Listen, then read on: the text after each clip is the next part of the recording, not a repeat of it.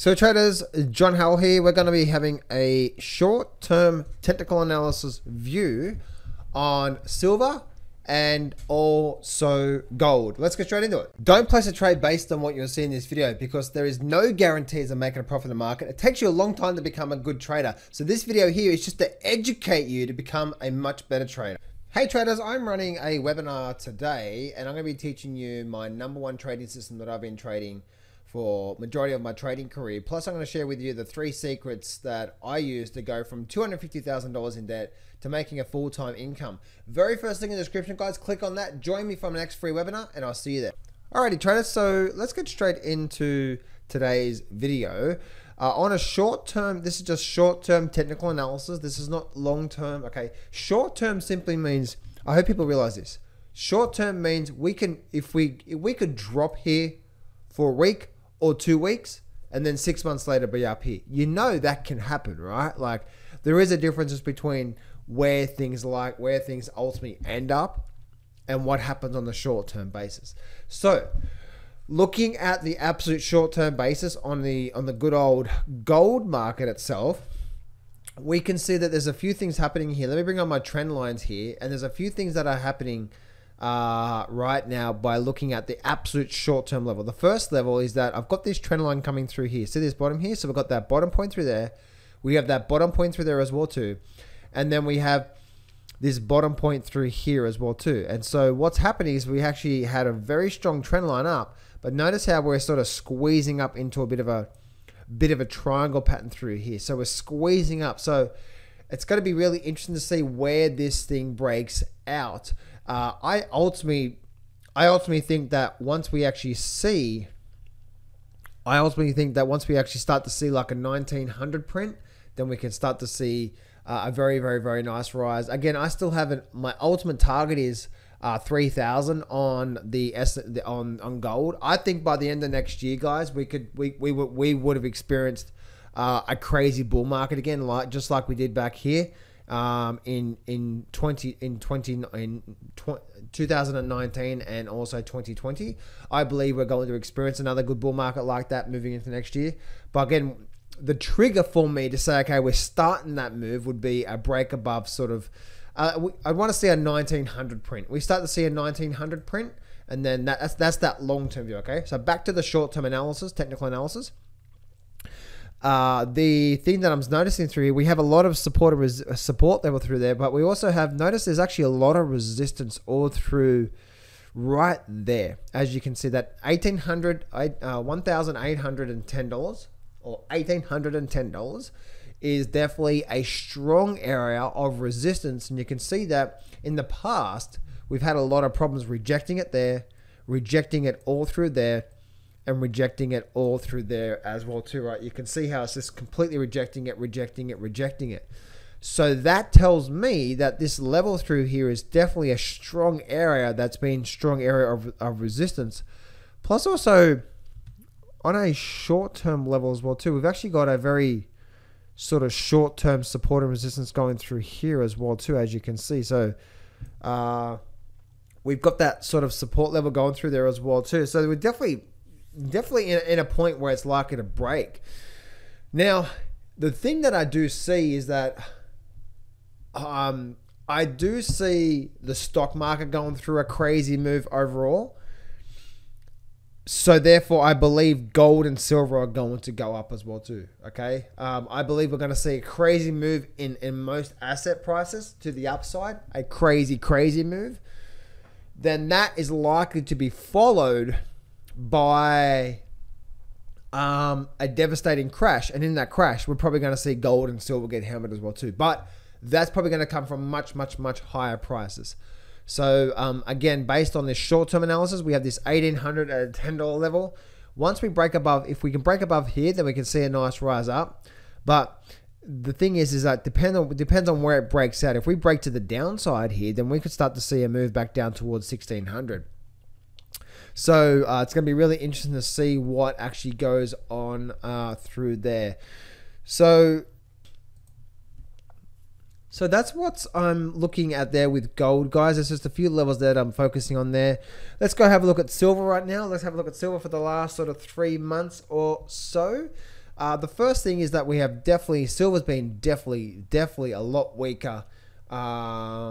Just very, very, very weak, right? We had this very short-term rise, and then suddenly we started to collapse to the downside. Movement is on the downside is very, very, very weak. So I wouldn't want to be fighting this at all. I would expect silver to break. There's this level down the bottom here. Okay, there's this level down the bottom here, which is that ultimate level through there, that 2150 level, and that through there, and then we have that level through there. So that's the level that I see the silver market at. You can see where that's obviously what's happening through there. So I do believe that we're likely to flush down and we're likely to break down below these supports. The reason why is because a lot of the times the market will get so close to these levels here that there's a lot of supports. There's a lot of support been happening behind here. Stop losses. There's a lot of stop losses happening behind this level through here.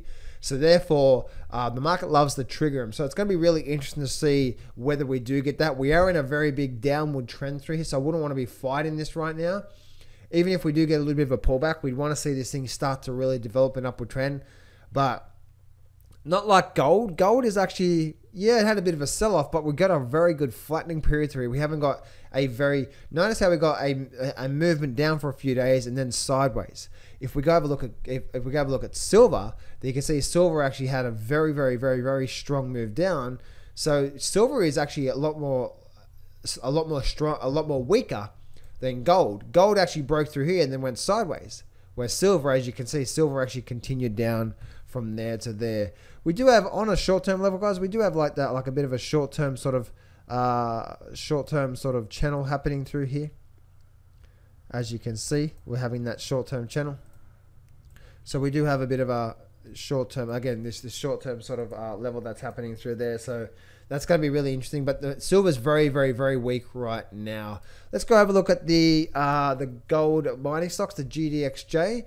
And very, very strong downward trend through here, right? We have a move down, we had a rally up, lower high. We've come back down, come back up. Now got another lower high and we're rolling over. So the mining sector is actually not looking too strong right now. So the thing that we're looking at here, right, we can see that the mining sector is not looking too strong there. So we're probably likely to start to see some more movement on the downside. We've got this movement on the downside right now. We've actually broken this low from there to there, lower low, and then a lower high. So we could actually start to see a continuation on the downside. And then looking at the silver mining sector, the exact same thing. You can see how that we had this low through here. So that was that low. We ran up, came a higher low, ran up, then came back straight back down, and then held there for a while. As you can see, there's a lot of support all around here. There's a lot of sort of confluence, a lot of support through level 3, and then we had that a bit of a bounce through there as well too. So we had the breaking down, and then now we had to rally up. Now we're developing another high, and we're rolling over. So I wouldn't be too surprised if we started to see something more like this happening within the mining sector, and we start to break this low through here, because that's that major low. And then once again, there's probably going to be a lot of support level, a lot of stops below that low now, that last significant low. And then we're probably likely to do that. I believe we're likely to get some sort of a capitulation out of the mining sector. Again, that may not happen. The only thing is I'm very bullish this, for investing purposes, guys. I'm very bullish long term. I believe we're going to be experiencing, crazy moves to the upside. But we may need to shake the weekends out first a bit more before we start to see that. But I do believe what we've been experiencing since if we have a look at, say, the monthly charts here for a minute, we'll bring it back to big picture now, right? You can see here that on a monthly level, we've just been developing this sort of sideways sort of flag formation, really. So once again, we want to start to see this thing start to break above here. Once we start to see that, we're probably going to start to see that rise. And that's the same for even the GDX as well too. Look at the GDX, right? Big movement down. All right, not much going on. Same for the GDXJ, as you can see. And the GDXJ is one that is just developing a beautiful, beautiful pattern through here. So this tells me right here that once the GDXJ starts to break above, say, 50 through there, that there to me is breaking out of this downward trend. And as you can see, it's just been very, very, very weak on the downside, right? Very, very, very weak. So once we actually start to break above here, right, the key is to wait for the break. When we start to get the break, then we're probably going to start to see a very nice movement up. Now, it's not going to be like that, traders. We're going to see, I hope you, some people just think, oh, we're gonna see a moon action, and then the next day it does that.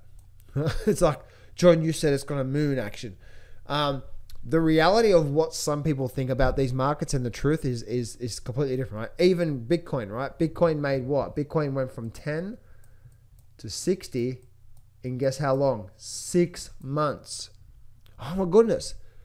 The market does that for two or 3 days or for a week and you're freaking out. Okay, you got to understand that. So once we break out, yeah, we could see a big move up, and then we could see a pullback for a week or two or for a month, and then another big move up, and then so on and so forth. Okay, so that's what's probably going to be a trajectory, and that move there. So over a couple of year period, that's what I say we're likely to see that. So there we go, traders. There's a bit of a short-term TA on you, but also mixed in with a bit of long-term analysis as well too. So traders, make sure you join my webinar, link description in the chat box below, because on that webinar, I'm going to share with you exactly, firstly, exactly where I went wrong and why I lost $250,000 in trading, but what made me come back and do well. But also, secondly, I'm going to share with you exactly my #1 trading system that I use across all markets.